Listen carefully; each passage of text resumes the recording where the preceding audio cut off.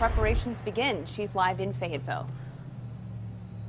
Yeah, right now the city is working with the election coordinator to plan where you will cast your vote on September 8th for the special election. The election coordinator says in the last special election that was held last December, 30% of registered voters came out to vote on the old civil rights ordinance. Special elections usually have a low turnout of about 4%. One voter says no matter which way you support, you should make sure your voice is always heard. Exercise your civic duty to vote. Yeah, and the election coordinator says around 50,000 people are registered to vote in Fayetteville.